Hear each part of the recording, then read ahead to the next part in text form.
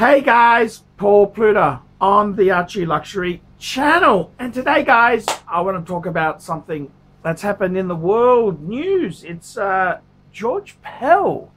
George Pell was the third highest ranking Catholic. That's right, third highest. He was the treasurer at the Vatican, and unfortunate, well, I wouldn't say unfortunate, he's been charged with historical, which means these were crimes that were committed quite a number of years ago. And I got to be honest with you, it's a very disturbing revelation, because I don't know how you guys handle this, but I mean, in Australia, one thing about Australia, yes, we are a bit of a nanny state. Yes, we are, it's an expensive Western world place, but I think our judiciary is pretty damn fair. It's not like fucking China or Egypt or Russia. It's quite a fair. Cheers, fuckers. And the fact that George Pell has been convicted in a court here, he had one of the best barristers money can buy, and George Pell is now behind bars.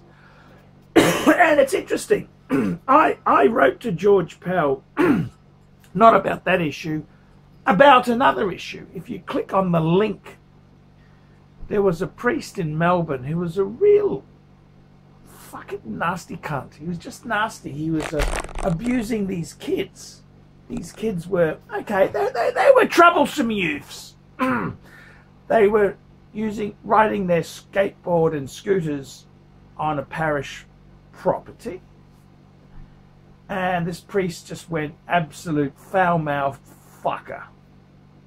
And I kind of wrote to George. I wrote to George Pell and said, this is fucking terrible. And George Pell's, I'm trying to find that. I've still got that letter somewhere. George Pell's response was basically, he's no longer there. He's done this. He just fucking fobbed it off. And I got to be honest with you, George Pell came across as a fucking uncaring son of a bitch.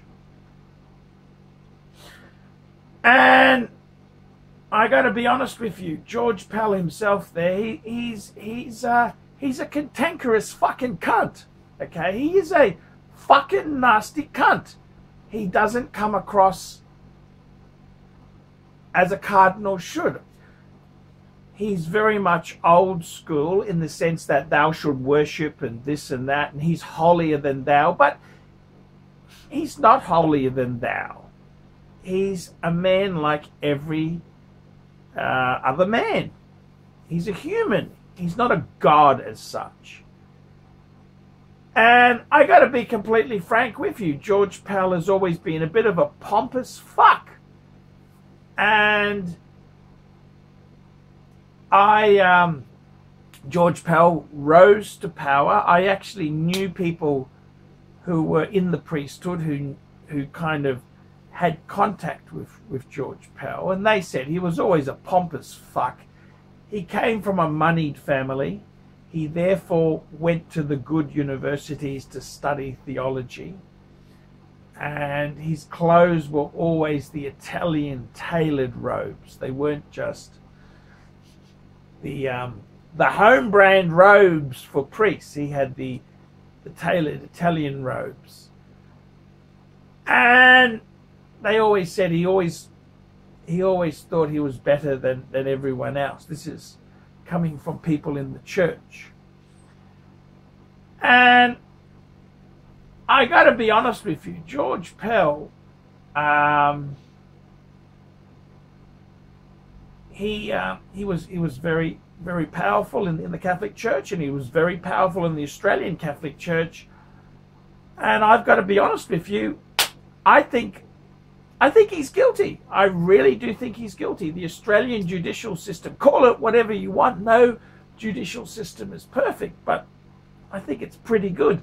Separation of powers, government interference in the judiciary. I don't think we have that to any extent like other countries. I think the judicial system in Australia is probably one of the better judicial systems in the world. He fought his case and he was found guilty. And I think you've got to respect the jury's verdict and the leading judge's direction. And it's all very well for these people to say, oh, he wanted his day in court. Well, he had his day in court and he was found fucking guilty. Hang the bastard! Hang the bastard.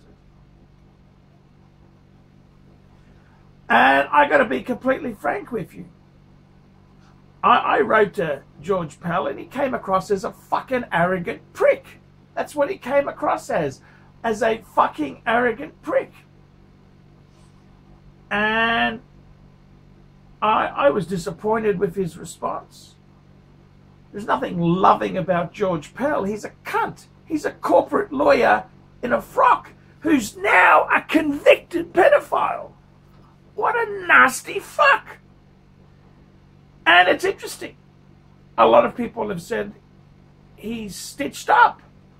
Maybe he was stitched up. Maybe he was this. And I say, hey, just to stop the truck. Back the truck up. I don't personally know George Pell. But my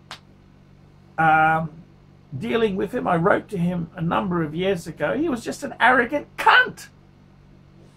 And I got to be honest with you. People have said, oh, he was stitched up. Oh, he was this. Oh, he was this. Well, hang on. I think maybe his conviction is like rats. You see one rat, but there's 20 other rats in your house. Maybe we could apply that to the Pell case. He's been charged for one thing, but maybe there could be more incidences. And I got to be completely honest with you. I really don't warm to the guy. I find him a fucking miserable cunt. That's how I find him. I find him to be a miserable asshole. I wrote to him and his high and mighty response was less than satisfactory. I was complaining about another priest who was abusing these kids in Melbourne, and you can see the link in the description. And George Pell's answer was fucking hopeless. And he's a politician. George Pell is not a loving person. He's just a slimy fucking politician. And I hope the son of a bitch burns in hell. It's interesting. You know, I've got a love-hate relationship with the Catholic Church. I had a very good father in America who contacted me, Father Richard. He's a lovely guy. He's a watch collector. He's a really cool guy. And I find it hard myself. I have this hatred of the church because when you try and approach the church and ask them questions, they're very, very elusive.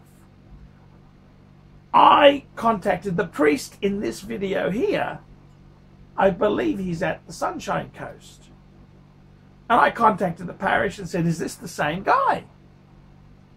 And they treated me like a criminal for asking. Why should I be ashamed to ask that question? Am I allowed to ask, is this guy the same guy who's in your church? They could have turned that around and said, look, yes, that's Father blah, blah, blah. He was in a bad situation. If they would have explained it to me, I would be coming back to the faith. Instead, they make me seem like a criminal for asking about their behavior. And I find that really quite offensive. The Catholic Church is, in my opinion, a bunch of fucking cunts. Not only that, But I'm starting to see situations where a lot of the schools were the Christian Brothers schools. They've suddenly been turning into Edmund Rice schools. Why is that? Is that to stop legal situations? If someone sues the Christian Brothers, they therefore have no assets? Nothing would surprise me with these slimy sons of bitches called the Catholic Church. And I got to be honest with you. The Catholic Church makes me very angry. Very angry. I wrote to my local parish priest a number of years ago and told him I wanted to quit his church, and I was disgusted by the priests and all this behaviour that had gone on. Do you think he picked up the phone or wrote back to me? No, he's too important. Well, rot in hell, you fucking slimy cunt. That's all I can say. Rot in fucking hell, you slimy son of a bitch. I'm ArchieLuxury. This has been my segment and rant on George Pell. Tell me what you think of the evil son of a bitch.